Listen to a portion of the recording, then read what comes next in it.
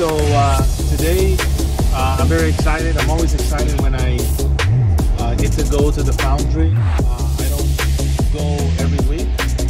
So very excited about that because that's what we're going to go do today.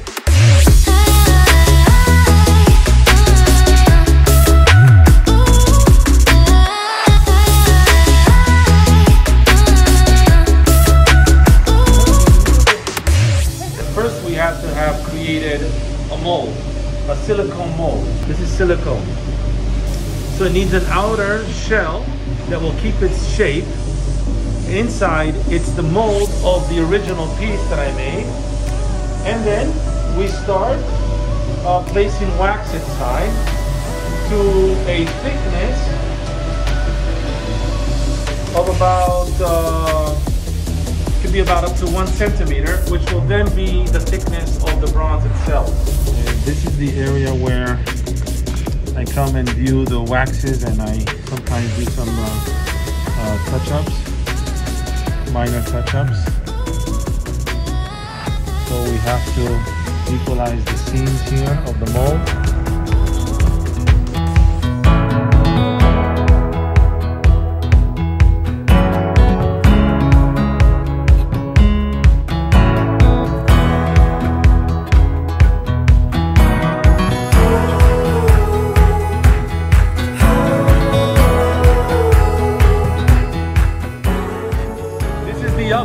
This is the oven where we cook the small pieces, and those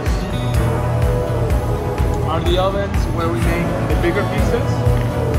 So the ceramic is cooked here at 750 degrees Celsius. Depending on the piece will depend how many hours it's cooked for. Basically what we want to ensure is that all the wax is melted out from inside the ceramic shell. Again, the lost wax process. So this is the ceramic shell, and it has the bronze inside.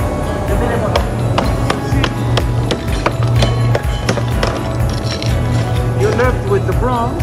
This takes many hours of cleaning.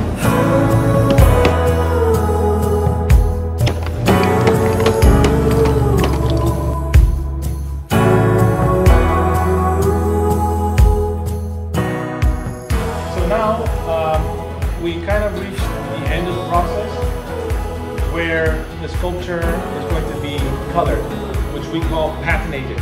And it's done with a blowtorch and with the use of acids.